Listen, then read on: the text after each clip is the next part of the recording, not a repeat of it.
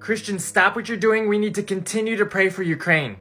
The power of prayer works. Don't doubt that. Let's continue to pray. Let's join hands, share this with another Christian, and let's intercede together. As you probably know by now, Russia attacked the eastern part of Ukraine, and this is what we see. Ukrainians praying in the public as the Russians attack. Hundreds of thousands of families are fleeing west to escape the attacks. But we also have Ukrainian troops trying to secure the borders along with allies. We see this as a leader's war of power, and civilians, Russian and Ukrainian, do not want war. Lord, we pray Psalm 140:12, where it says, "I know the Lord secures justice for the poor and upholds the cause for the needy." Lord, grant divine wisdom to all leaders involved, including the U.S. Lord, pour out supernatural divine protection on all civilians. And Lord, we pray divine intervention and deliverance over Vladimir Putin, that he ceases fire and stops this war. Deliver Ukrainian from evil. In Jesus' name, amen.